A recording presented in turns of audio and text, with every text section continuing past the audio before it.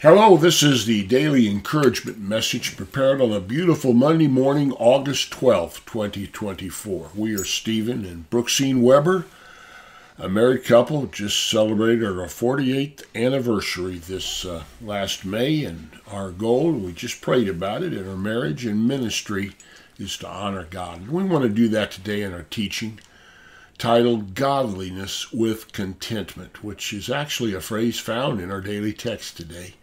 But let me make a personal note first of all to podcast listeners. Tomorrow, on the 13th, I am scheduled for surgery.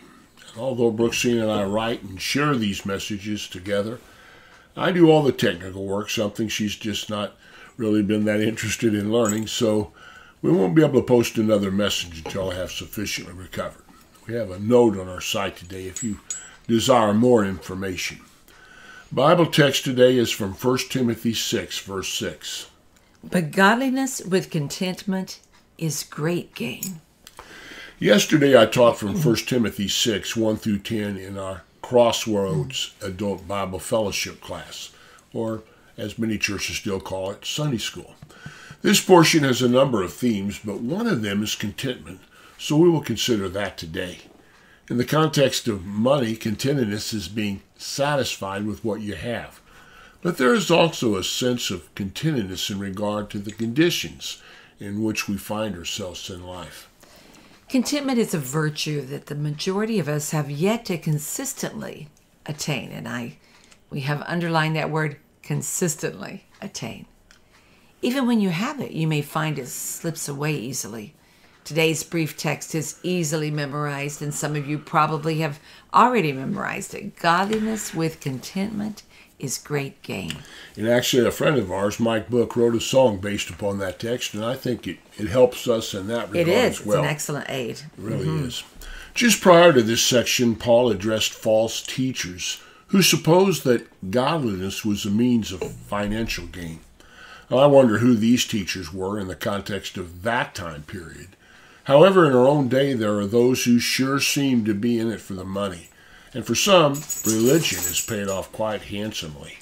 Today's tiny verse is power-packed. Most view the experience of gain in life as having more money or possessions, or both. But that is certainly not what the Apostle Paul is writing about. Consider the power of the phrase, but godliness with contentment is great gain. Paul is urging Timothy in the brief section that follows to consider genuine gain. Godliness is a greatly needed virtue in our time. God will always have a remnant who walks in a manner that honors and pleases Him. Godliness indicates we will have a God-word attitude of reverence and respect. We will do that which is pleasing to God so that it becomes a way of life for the godly person. Earlier in this same letter, Paul wrote, "Discipline yourself for the purpose of godliness. For bodily discipline is only of little profit, but godliness is profitable for all things, since it holds promise for the present life and also for the life to come." That's 1 Timothy 4, 7, and 8. And it expresses the infinitely greater value of godliness over that of financial or material gain. As a result of this godliness, we have the inner peace of knowing that we are right with God. And whether we live or die, we belong to Him. This godliness is profitable for all things, impacting us in both our present life and our future eternal life. Paul is simply presenting the two choices Jesus spoke of in Matthew 6:24, where He said, "No one can serve two masters, for either he will hate the one and love the other, or he will be devoted to the one and despise the other. You cannot serve God and wealth." End quote. Notice there are only two options that our Lord gives. You cannot choose both. Money is what you make it, a master or a servant. From the very beginning, Satan has tormented the human race with the deceptive lie, that which God has provided is never enough. His lie to Adam and Eve was their first temptation with deadly consequences. Essentially, by tempting them to partake of the tree of life, he told them that the breathtaking beauty in the garden was not enough, that human companionship was not enough, that God's provision was not enough, and that God's authority was meant to be questioned. Today we have a growing allure toward more wealth and possessions, which we've been told will make us happy. But contentment is not the fulfillment of what you want, which will always be changing, but the realization of how much you already have and finding satisfaction with that. It's realizing and acknowledging that all I have needed, thy hand hath provided. And that's from the great song, Great is Thy Faithfulness. Pastor Steve Coles of the Flagstaff Christian Fellowship. It was a church that Stephen visited years ago in Arizona during a chaplain's conference. And this is what he wrote. God has called his people to a life marked by contentment. Contentment comes from having the right priority, godliness, not gain, and the right perspective, the eternal, not the temporal. Jim Elliot, who was martyred at 28, wisely wrote in his journal when he was a 22-year-old college student, and I quote, and many of you know this, and some of you have even memorized it, "He is no fool who gives what he cannot keep to gain what he cannot lose," end quote. You can't keep the things of this world. You can't lose the promises of God regarding eternity. Order your life in line with that truth, and you will know God's contentment. And that is the end of Steve Cole's quote here.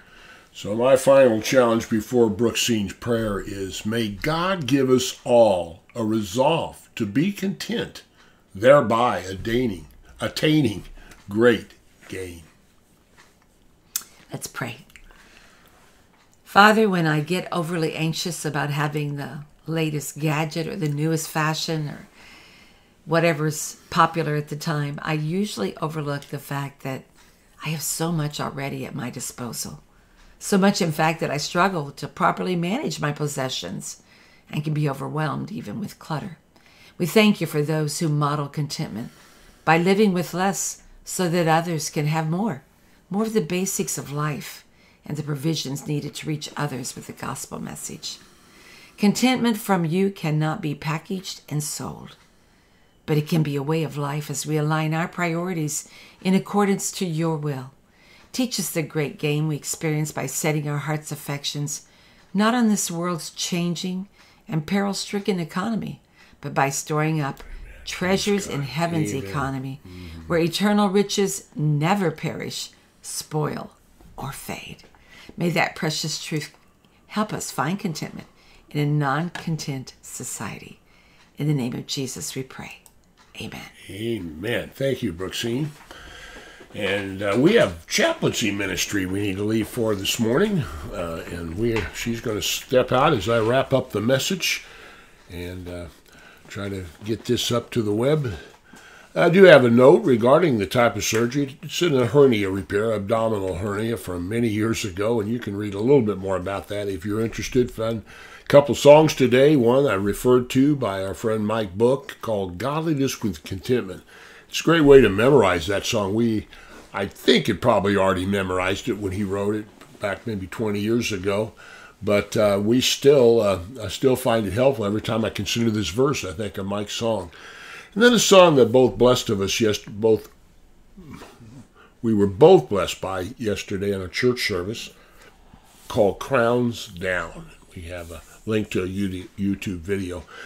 And I had a lengthy footnote section on the message today because I basically follow up on some of the teaching. This is also prepared with our Crossroads class members in mind as a follow-up. So if you're interested, and one I want to highlight is an outstanding sermon Nick, a friend of ours, sent titled Waking Up in a Woke World by a Pastor Willie Rice from Clearwater, Florida. He was at a camp meeting in Lancaster County last week, and I have a link to the video cued to the beginning where his message begins. This man fires truth from both barrels. Now, obviously, you get to the link from our site, and you need to be prepared. It's probably a 30, 45-minute sermon. It's very thoughtful, though. Well, we have some other notes and then photos from a weekend, which included a bike ride with our class members. The Warwick to Ephrata Rail Trail, and just share a little bit about that and some photos. A beautiful section where we live.